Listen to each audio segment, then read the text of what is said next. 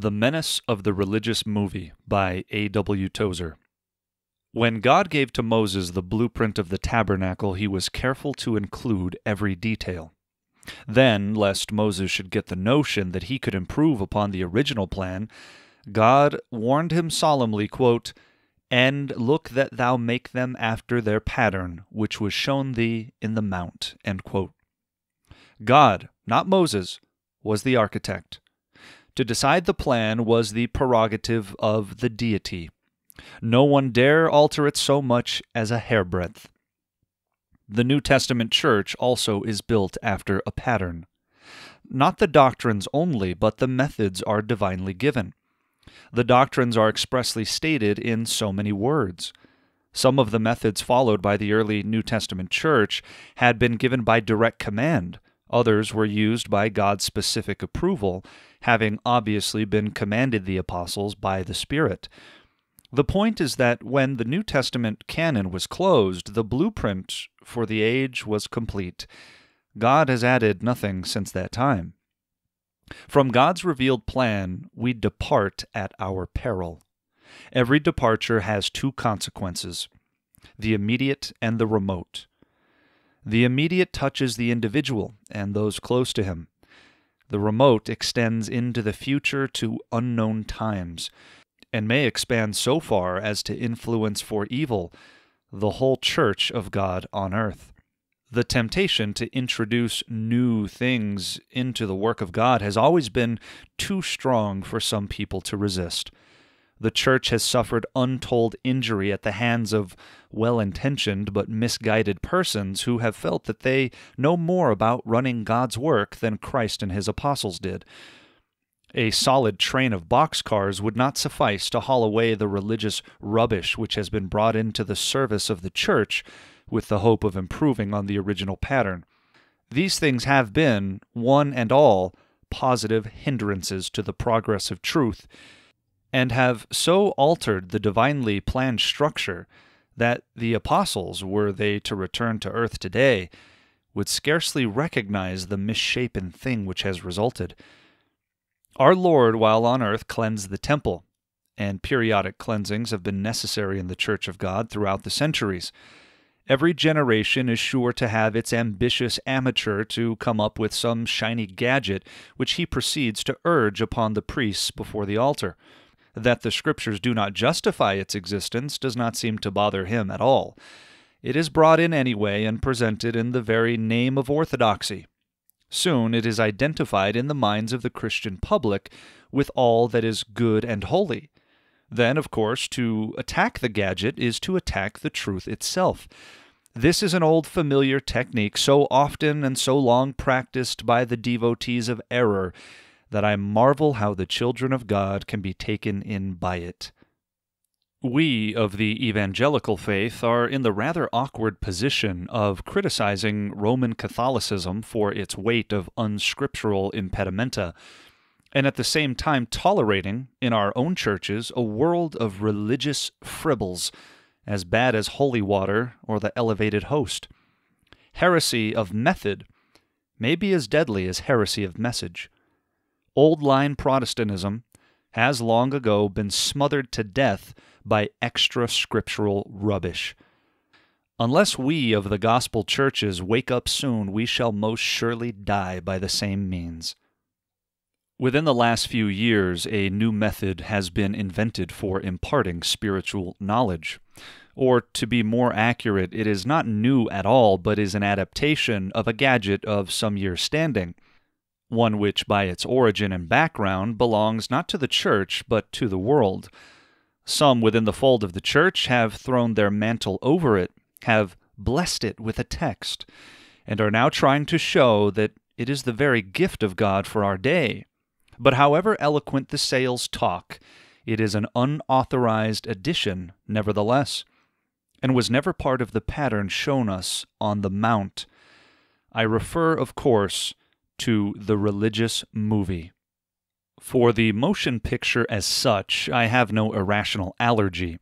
It is a mechanical invention merely, and it is in its essence amoral. That is, it is neither good nor bad, but neutral. With any physical object or any creature lacking the power of choice, it could not be otherwise.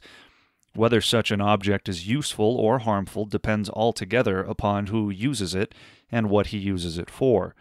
No moral quality attaches where there is no free choice. Sin and righteousness lie in the will. The motion picture is in the same class as the automobile, the typewriter, or the radio, a powerful instrument for good or evil, depending upon how it is applied. For teaching the facts of physical science, the motion picture has been useful. The public schools have used it successfully to teach health habits to children. The Army employed it to speed up instruction during the war. That it has been of real service within its limited field is freely acknowledged here. Over against this is the fact that the motion picture, in evil hands, has been a source of moral corruption to millions.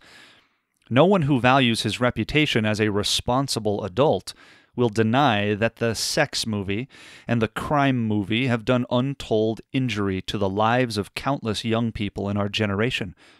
The harm lies not in the instrument itself, but in the evil will of those who use it for their own selfish ends. These pictures are produced by acting a religious story before the camera. Take, for example, the famous and beautiful story of the prodigal son. This would be made into a movie by treating the narrative as a scenario. Stage scenery would be set up. Actors would take the roles of father, prodigal son, elder brother, etc. There would be plot, sequence, and dramatic denouement, as in the ordinary tearjerker shown at the Bijou Movie House on Main Street in any one of 1,000 American towns. The story would be acted out, photographed, run onto reels, and shipped around the country to be shown for a few wherever desired. The service where such a movie would be shown might seem much like any other service until time for the message from the Word of God. Then the lights would be put out and the picture turned on. The message would consist of this movie. What followed the picture would, of course, vary with the circumstances, but often an invitation song is sung and a tender appeal is made for erring sinners to return to God. Now, what's wrong with all this? Why should any man object to this or go out of his way to oppose its use in the house of God? Here is my answer. 1. It violates the scriptural law of hearing. The power of speech is a noble gift of God. In his ability to open his mouth and by means of words make his fellows know what is going on inside his mind, a man shares one of the prerogatives of the Creator. In its ability to understand the spoken word, the human mind rises unique above all the lower creation. The gift which enables a man to translate abstract ideas into sounds is a badge of his honor as made in the image of God. Written or printed words are sound symbols and are translated by the mind into hearing. Hieroglyphics and ideograms were the first symbols used to represent ideas. These ideograms were in effect not pictures but letters, and the letters were agreed upon ideas. Thus, words, whether spoken or written, are the medium for the communication of ideas. This is basic in human nature and stems from our divine origin. It is significant that when God gave to mankind his great redemptive revelation, he couched it in words. Quote, "And God spake all these words," end quote, very well sums up the Bible's own account of how it got here. "Thus saith the Lord," is the constant refrain of the prophets. "The words that I speak unto you, they are spirit and they are life," said our Lord to his hearers. Again he said, "He that heareth my word and believeth on him that sent me hath everlasting life." Paul made words and faith to be inseparable. Faith cometh by hearing, and hearing by the word of God. And he also said, "How shall they hear without a preacher?" Surely it requires no genius to see that the Bible rules out pictures and dramatics as media for bringing faith and life to the human soul. The plain fact is that no vital spiritual truth can be expressed by a picture. Actually, all any picture can do is to recall to mind some truth already learned through the familiar medium of the spoken or written word. Religious instruction and words are bound together by a living cord that cannot be separated without fatal loss. The Spirit Himself, teaching soundlessly within the heart, makes use of ideas previously received into the mind by means of words. If I am reminded that the modern religious movies are sound pictures, making use of the human voice to augment the dramatic action, the answer is easy. Just as far as the movie depends upon spoken words, it makes pictures unnecessary. The picture is the very thing that differentiates between the movie and a sermon. The movie addresses its message primarily to the eye, and the ear only incidentally. Were the message addressed to the ear, as in the Scriptures, the picture would have no meaning and could be omitted without loss to the intended effect. Words can say all that God intends them to say, and this they can do without the aid of pictures. According to one popular theory, the mind receives through the eye 5 times as much information as the ear. As far as the external shell of physical facts is concerned, this may hold good, but when we come to spiritual truth, we are in another world entirely. In that world, the outer eye is not too important. God addresses His message to the hearing ear. We look, says Paul, not at the things which are seen, but at the things which are not seen. For the things which are seen are temporal, but the things which are not seen are eternal. This agrees with the whole burden of the Bible, which teaches us that we should withdraw our eyes from beholding visible things and fasten the eyes of our hearts upon God, while we reverently listen to His uttered words. The word is nigh thee, even in thy mouth and in thy heart.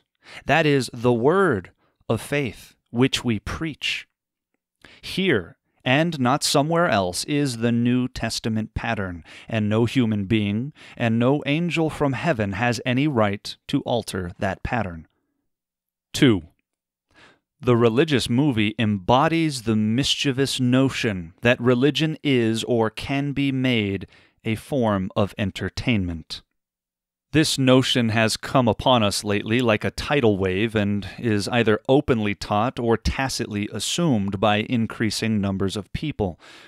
Since it is inextricably bound up with the subject under discussion, I had better say more about it. The idea that religion should be entertaining has made some radical changes in the evangelical picture within this generation. It has given us not only the gospel movie, but a new type of religious journalism as well. It has created a new kind of magazine for church people, which can be read from cover to cover without effort, without thought, and without profit. It has also brought a veritable flood of religious fiction, with plastic heroines and bloodless heroes, like no one who has ever lived upon this well-known terrestrial ball. That religion and amusement are forever opposed to each other by their very essential natures is apparently not known to this new school of religious entertainers.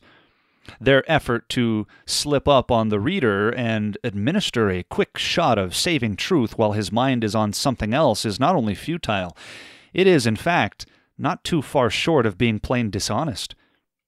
The hope that they can convert a man while he is occupied with the doings of some imaginary hero reminds one of the story of the Catholic missionary who used to sneak up on sick people and children and splash a little holy water on them to guarantee their passage to the city of gold.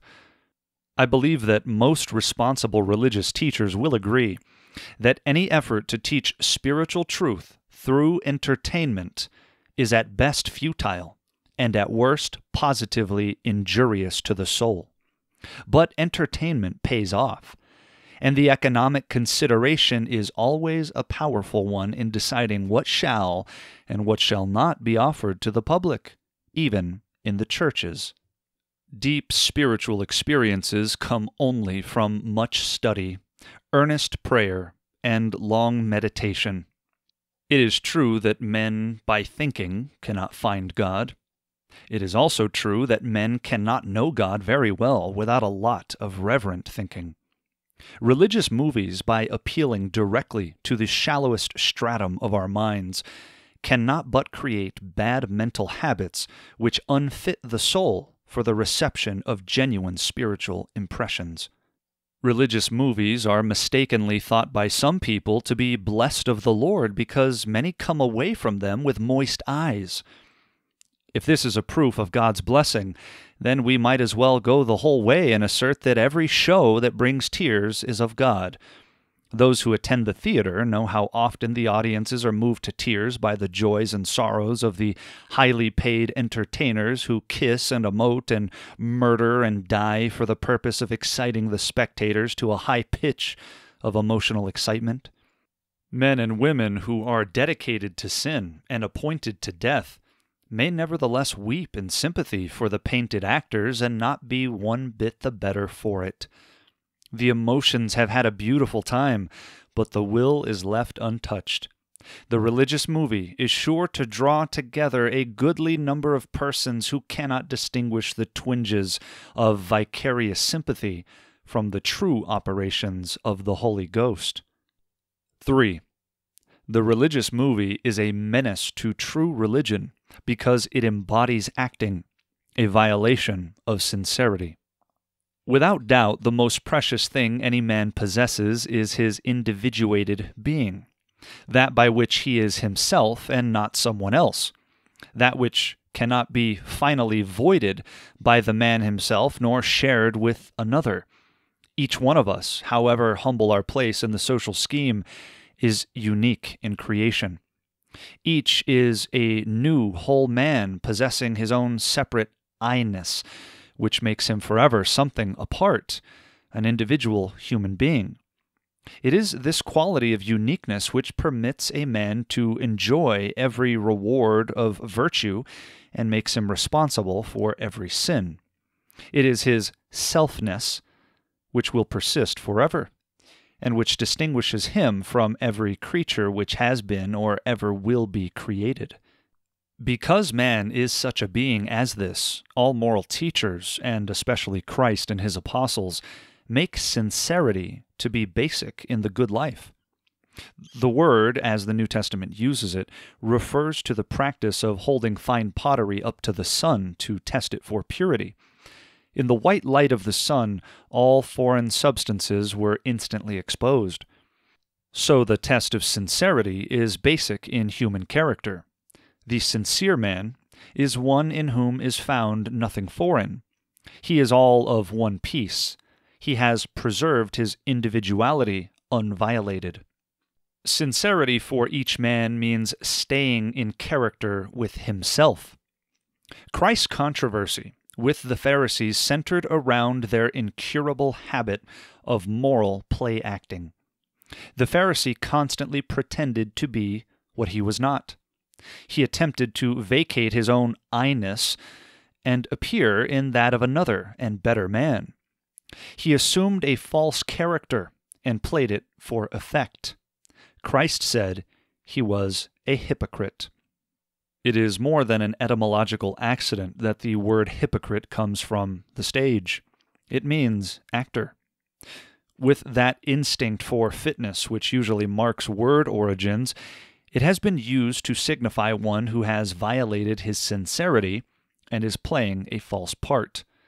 An actor is one who assumes a character other than his own and plays it for effect. The more fully he can become possessed by another personality, the better he is as an actor. Bacon has said something to the effect that there are some professions of such nature that the more skillfully a man can work at them, the worse man he is. That perfectly describes the profession of acting.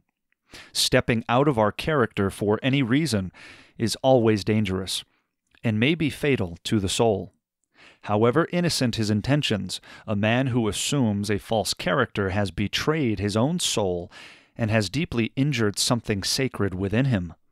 No one who has been in the presence of the Most Holy One, who has felt how high is the solemn privilege of bearing his image, will ever again consent to play a part or to trifle with that most sacred thing, his own deep, sincere heart.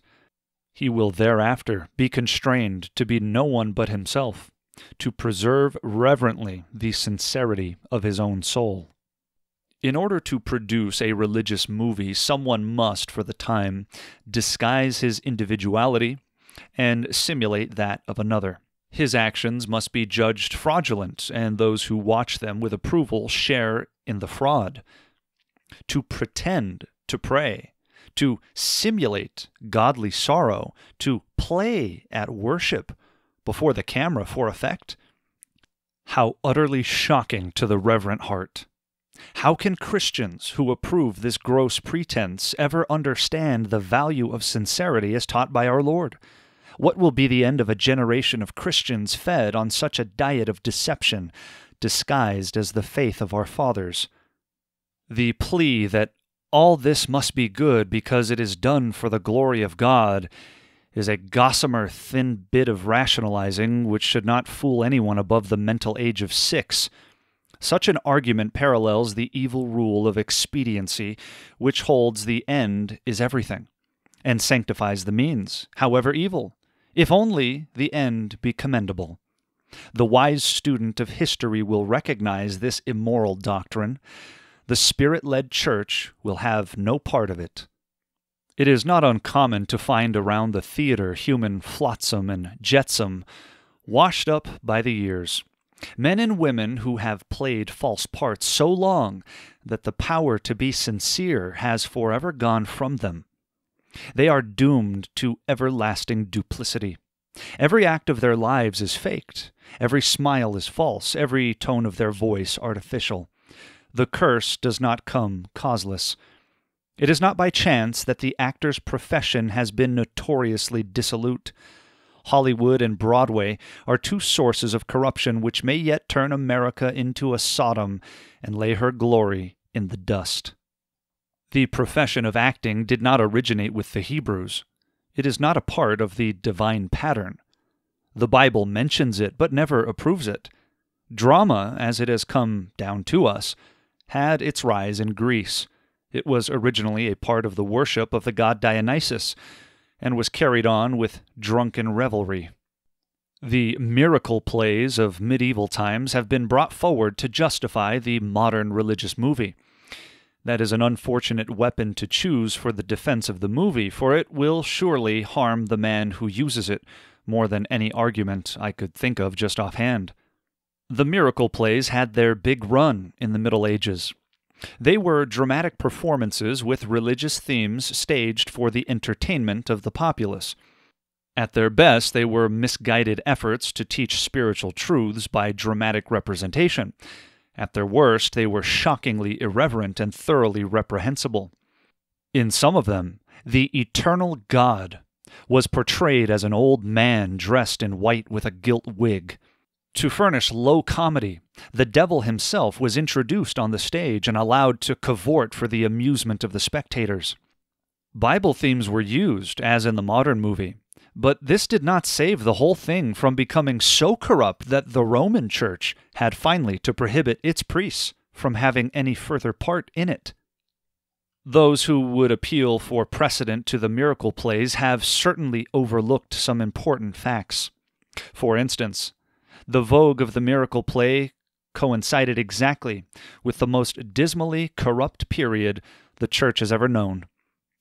When the church emerged at last from its long moral night, these plays lost popularity and finally passed away. And be it remembered, the instrument God used to bring the church out of the darkness was not drama. It was the biblical one of Spirit-baptized preaching. Serious-minded men thundered the truth and people turned to God.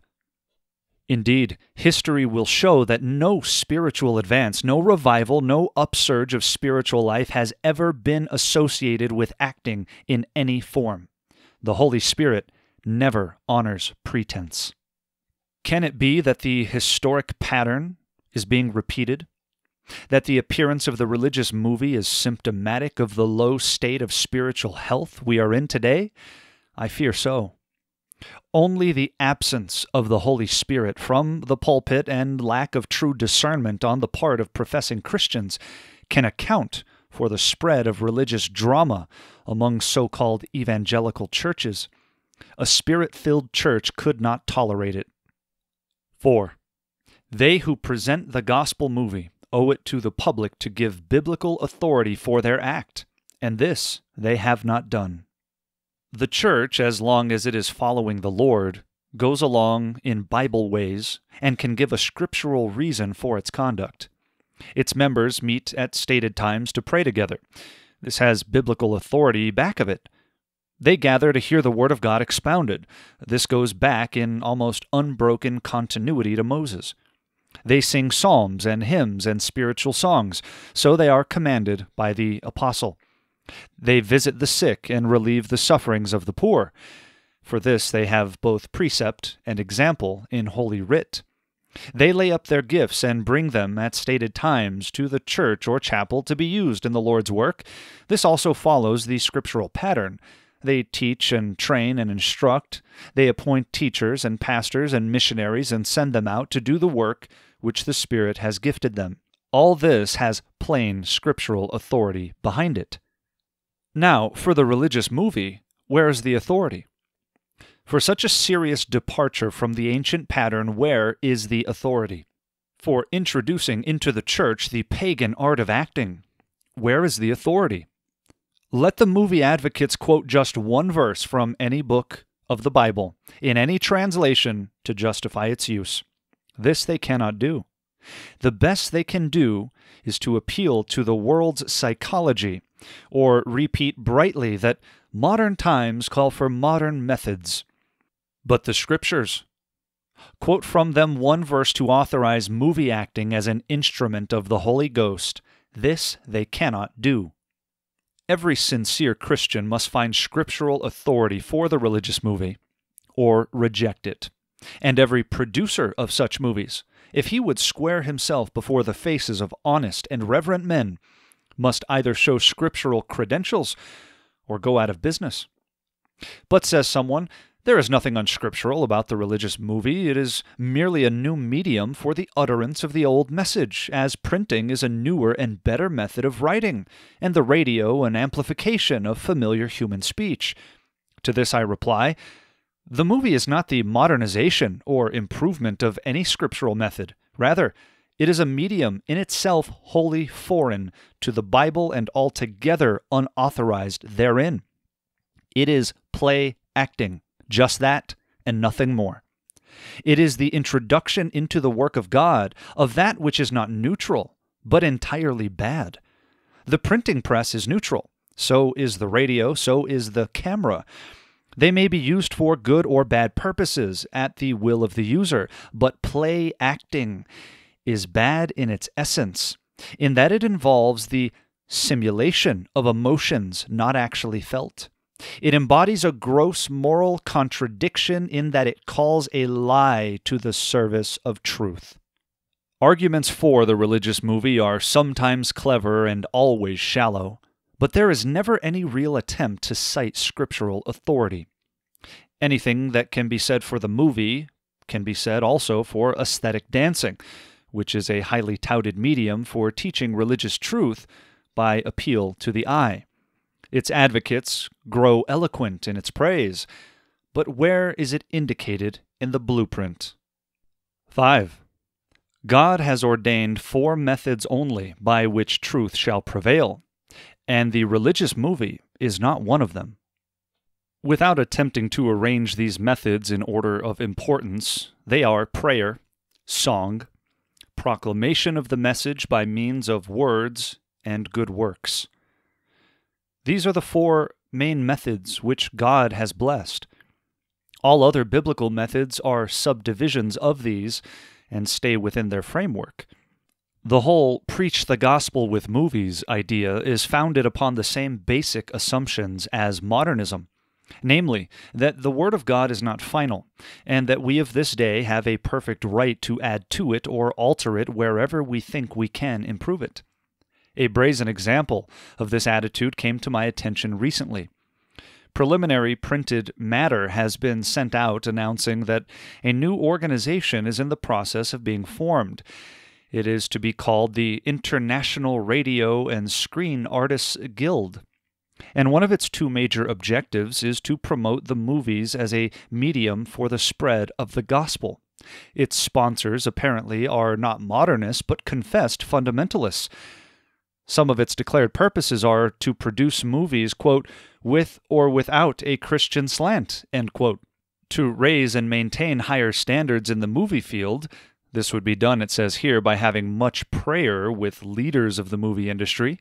To, quote, challenge people, especially young people, to those fields, as they are challenged to go to foreign fields, end quote. This last point should not be allowed to pass without some of us doing a little challenging on our own account. Does this new organization actually propose in seriousness to add another gift to the gifts of the Spirit listed in the New Testament? To the number of the Spirit's gifts, such as pastor, teacher, evangelist, is there now to be added another gift, the gift of the movie actor? Instead of the Holy Spirit saying, "Separate me, Barnabas and Saul, for the work whereunto I have called them," these people will make use of what they call a Christian talent listing, to consist of the names of Christian actors who have received the Spirit's gift to be used in making religious movies. Thus the order set up in the New Testament is openly violated, and by professed lovers of the gospel, who say unto Jesus, "Lord, Lord," but openly set aside his lordship whenever they desire. No amount of smooth talk can explain away this serious act of insubordination.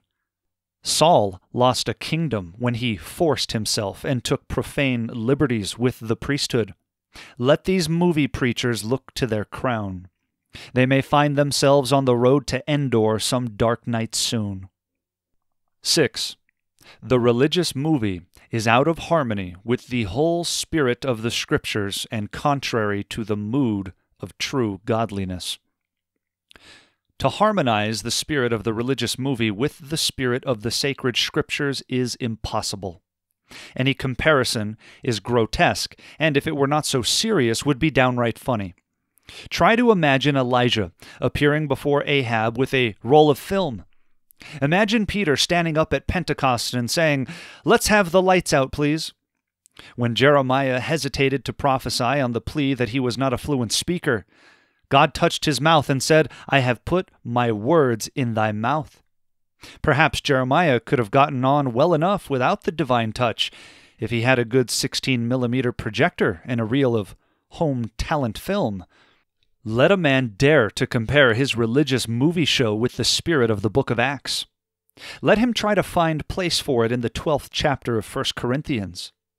If he cannot see the difference in kind, then he is too blind to be trusted with leadership in the church of the living God. The only thing that he can do appropriate to the circumstances is to drop to his knees and cry with poor Bartimaeus, "Lord, that I might receive my sight." But some say, "We do not propose to displace the regular method of preaching the gospel, we only want to supplement it." To this I answer, if the movie is needed to supplement anointed preaching, it can only be because God's appointed method is inadequate, and the movie can do something which God's appointed method cannot do. What is that thing? We freely grant that the movie can produce effects which preaching cannot produce, and which it should never try to produce. But dare we strive for such effects in the light of God's revealed will and in the face of the judgment and a long eternity? 7. I am against the religious movie because of the harmful effect it has upon everyone associated with it. First, the evil effect upon the actors who play the part of the various characters in the show. This is not the less because it is unsuspected. Who can, while in a state of fellowship with God, dare to play at being a prophet? Who has the gall to pretend to be an apostle, even in a show?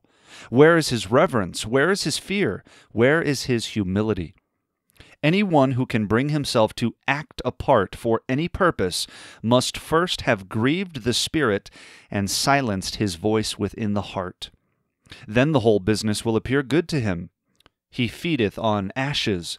A deceived heart has turned him aside. But he cannot escape the secret working of the ancient laws of the soul. Something high and fine and grand will die within him, and worst of all, he will never suspect it. That is the curse that follows self-injury always. The Pharisees were examples of this. They were walking dead men, and they never dreamed how dead they were. Secondly, it identifies religion with the theatrical world. I have seen recently in a fundamentalist magazine an advertisement of a religious film which would be altogether at home on the theatrical page on any city newspaper, illustrated with the usual sex-bait picture of a young man and young woman in tender embrace, and spangled with such words as feature length, drama, pathos, romance. It reeked of Hollywood and the cheap movie house. By such business, we are selling out our Christian separation, and nothing but grief can come of it late or soon. Thirdly, the taste for drama which these pictures develop in the minds of the young will not long remain satisfied with the inferior stuff the religious movie can offer. Our young people will demand the real thing. And what can we reply when they ask why they should not patronize the regular movie house? Fourthly, the rising generation will naturally come to look upon religion as another and inferior form of amusement. In fact, the present generation has done this to an alarming extent already, and the gospel movie feeds the notion by fusing religion and fun in the name of orthodoxy. It takes no great insight to see that the religious movie must become increasingly more thrilling as the tastes of the spectators become more and more stimulated. Fifthly, the religious movie is the lazy preacher's friend. If the present vogue continues to spread, it will not be long before any man with enough ability to make an audible prayer and mentality enough to focus a projector will be able to pass for a prophet of the Most High God. The man of God can play around all week long and come up on the Lord's Day without a care. Everything has been done for him at the studio. He has only to set up the screen and lower the lights, and the rest follows painlessly. Wherever the movie is used, the prophet is displaced by the projector. The least that such displaced prophets can do is to admit they are technicians and not preachers. Let them admit that they are not God-sent men, ordained of God for a sacred work. Let them put away their pretense. One thing may bother some earnest souls: why so many good people approve of the religious movie. If it is an evil, why have not these denounced it? The answer is lack of spiritual discernment. Many who are turning to the movie are the same who have, by direct teaching or by neglect, discredited the work of the Holy Spirit. They have apologized for the Spirit and so hedged him in by their unbelief that it has amounted to an out-and-out repudiation. Now we are paying the price for our folly. The light has gone out, and good men are forced to stumble around in the darkness of the human intellect. The religious movie is at present undergoing a period of gestation and seems about to swarm over the churches like a cloud of locusts on the earth. The figure is accurate. They are coming from below, not from above. The whole modern psychology has been prepared for this invasion of insects. The fundamentalists have become weary of manna and are longing for red flesh. What they are getting is a sorry substitute for the lusty and uninhibited pleasures of the world, and it saves face by pretending to be spiritual. Let us not, for the sake of peace, keep still while men without spiritual insight dictate the diet upon which God's children shall feed. The religious movie represents amateurism gone wild. Unity among professing Christians is to be desired, but not at the expense of righteousness. It is good to go with the flock, but I refuse mutely to follow a misled flock over a precipice. If God has given wisdom to see the error of religious shows, we owe it to the church to oppose them openly. We dare not take refuge in guilty silence. Error is not silent. It is highly vocal and amazingly aggressive. We dare not be less so.